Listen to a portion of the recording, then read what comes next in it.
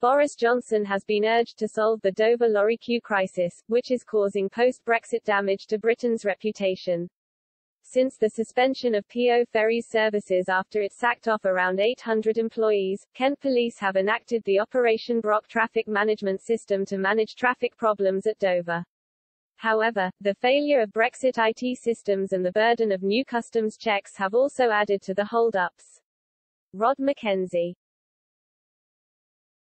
head of policy at the Road Haulage Association, RA, has now noted food producers have warned perishable goods were going bad and losing their value due to the congestion.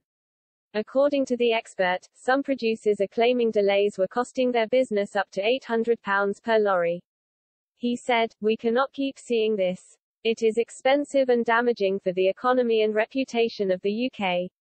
It is time to take decisive action and deal with this long-term problem." Shane Brennan, chief executive of the Cold Chain Federation, said Britain had developed a post-Brexit perception problem with its port delays.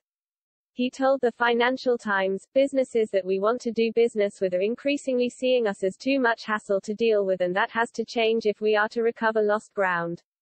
Nick Allen, chief executive of the British Meat Processors Association, added his industry could lose customers if the delays stuck in traffic and clearing checks continued.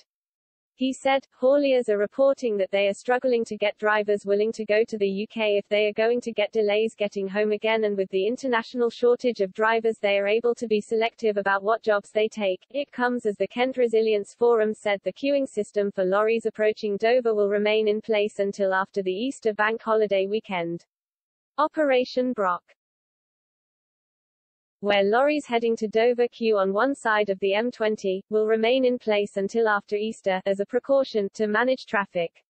Queues of freight on both the M20 and the A20 heading to the cross-channel ports again stretched for miles on Tuesday.